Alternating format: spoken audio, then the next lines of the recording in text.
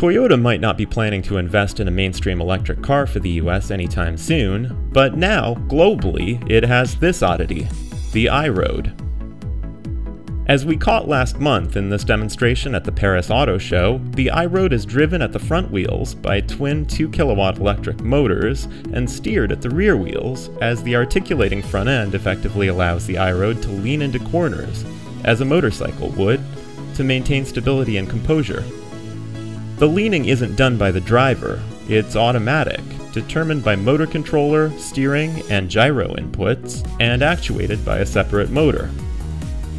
As you can see here, it's very slight at low speeds, but as soon as the driver speeds up, the iRoad leans at more of an angle.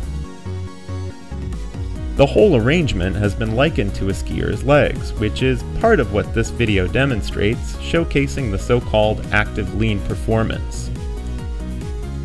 So far, the iRoad has been made in very limited numbers, for a fleet test in Japan earlier this year, and now for car sharing in Grenoble, France. It's highly unlikely to come to the US, where it would likely be classified as a motorcycle. Nevertheless, we at Green Car Reports are curious to see how it might work in some of the most densely populated American cities.